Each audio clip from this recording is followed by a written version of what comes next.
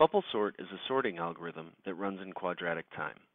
The benefit of bubble sort is that it is very easy to implement and understand. However, the downside of bubble sort is that it can perform slower on large lists compared to other sorting algorithms. The basic idea of bubble sort is to loop through a list and compare each element to the next element in the list.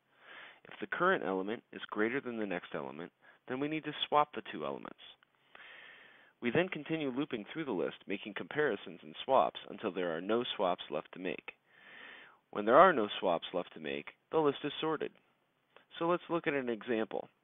Suppose we have a list of 5 numbers, 9, 11, 3, 15, and 6. In the first iteration of our loop, we compare 9 to 11.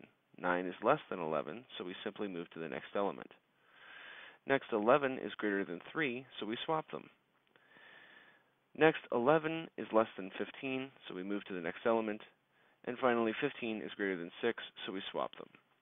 Because we made swaps during the previous iteration, we need to loop through the list again and examine it for additional swaps. So on the second iteration, 9 is greater than 3, so we swap them. 9 is less than 11, so we move to the next element. And 11 is greater than 6, so we swap them. 11 is less than 15, so we move to the last element, which is the end of the list. Once again, we made swaps during the previous iteration, so we need to loop through again and examine it for additional swaps. On the third iteration, 3 is less than 9, so we move to the next element. 9 is greater than 6, so we swap them. 9 is less than 11, so we move to the next element. 11 is less than 15, so we move to the next element, which is also the end of the list. And once again, because we made swaps during the previous iteration, we need to loop through the list again and examine it for additional swaps. On the fourth iteration, we discover that each element is less than the next element in the list and no swaps take place, which indicates that we finally have a sorted list.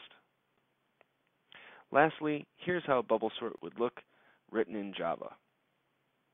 Thank you for watching.